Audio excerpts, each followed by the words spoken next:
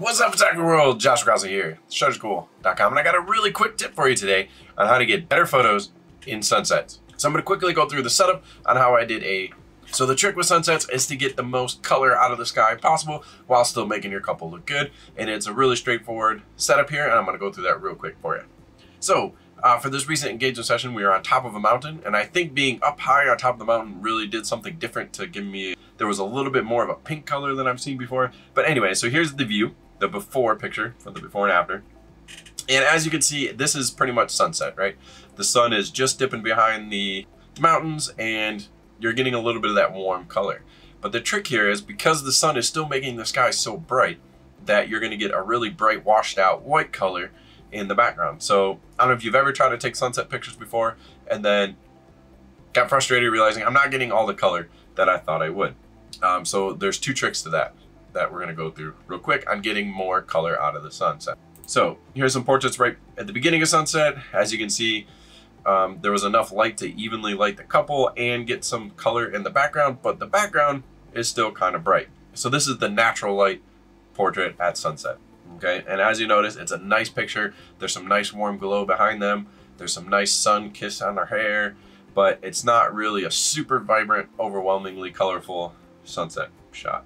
And that's because the brightness of the sun is creating that washed out, overexposed white effect to the sky, which will desaturate the colors.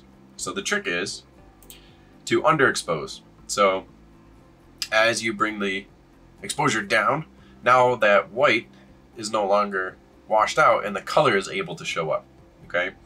And so what you'll get is, like in these silhouette photos, so a really easy way to take portraits with sunsets is to do a silhouette because you can make the sky dark and vibrant because you can bring the exposure down and that'll darken the couple and they become a silhouette, and then the sky is maximizing the color. By bringing the exposure down and making a darker picture, you're gonna let the vibrance and saturation of those colors really come out because the brightness of the sun is not blowing out and overexposing the colors, essentially.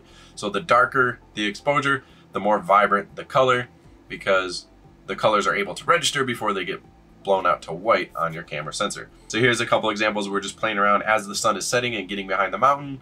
We're able to get the sunset silhouette pictures and the sky is really starting to get vibrant and colorful because we are underexposing and bringing the exposure down. All right, the next trick is to wait for full twilight, okay? And so full twilight is when the sun is actually behind the horizon and it's completely gone and the colors really start to come out and really become vibrant. Okay, so here's a shot of twilight. You can see the silhouette of the couple's heads. This is the setup before the after picture. And because this is twilight time, there's even more colors coming out. There's less of that overwhelming light from the sun. We've got, I think there's something about being up in the mountains. I've never seen this like coral pink sunset before. So much color, really magnificent. But as you can see, I kept the exposure on the sky. So I'm exposing for the sky first. To give you an idea, the exposure settings would have been 1/100th of a second at f5, and I was at f5 because I wanted a little bit of depth of field so you get some definition with the background, some of the shape, and just to make sure the exposure was down enough. And I was at 28 millimeters. It was with the 28-75 lens. Anyway, so as you can see, it's twilight time, which is the 20 minutes to 30 minutes after sunset. The sun actually sets, and that's when you're going to get the most vibrant color. And I think the first half of twilight, you're going to get kind of like that super warm orange and pinks and magentas and all the really vibrant colors, and then the last half of twilight you're going to start to get that deep blue blue hour color, and I really like that as well. All right, so how do you actually get this portrait to work? Well, very simply, you need to bring something like Magbox. So I brought a softbox with me.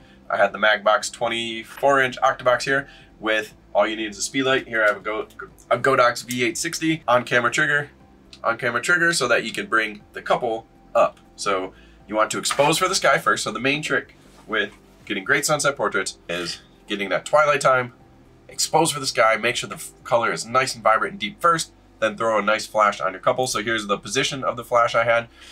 It was relatively high and shooting down a couple feet away. The closer you get the softbox, the softer the light's gonna be. So if you have a wide landscape, then you have two options. You're gonna just have to have it kind of far and let it be a little bit hard, or you can Photoshop it out, okay? So here's the setup.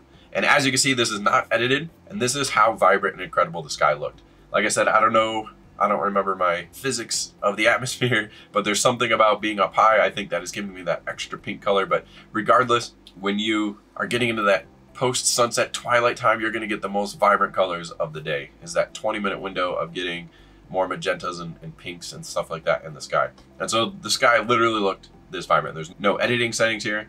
And this would be straight out of the camera what it would look like. And so anyway, I thought also what was kind of cool was the silhouettes of the trees, adding some dimension to it. So I framed them in the shot as well. All right, and then you get the couple pose nice and snugly and crop out the flash by moving in just a little bit. And then here would be the final picture, and then doing a little bit of editing to boost the contrast. I probably over edited their face just a little bit here. And then the editing, by the time you boost the contrast and the saturation a little bit, the colors really pop. I could probably tone it down just a little bit here. Cool, maybe I'd want to darken her legs. There's a lot of light fell down there. It takes attention away from their faces and stuff. But anyway, so there it is. Super simple. Whenever you have a sunset, be prepared with a nice softbox, a nice light to go with it, and underexpose a little bit of the sky, and you're going to get those super deep colors, and then flash the couple so that they stand out and they look good as well. All right, so get out there and take some awesome sunset photos. Get out there in twilight, maybe even try a blue hour. Maybe I'll try the next photos waiting a little bit longer and getting that deep blue sky. Thanks for watching. Please like, subscribe so you can get more videos in your feed and help my channel grow. Greatly appreciate it. And until next time, I'm Grasso, and we'll see you in the next video.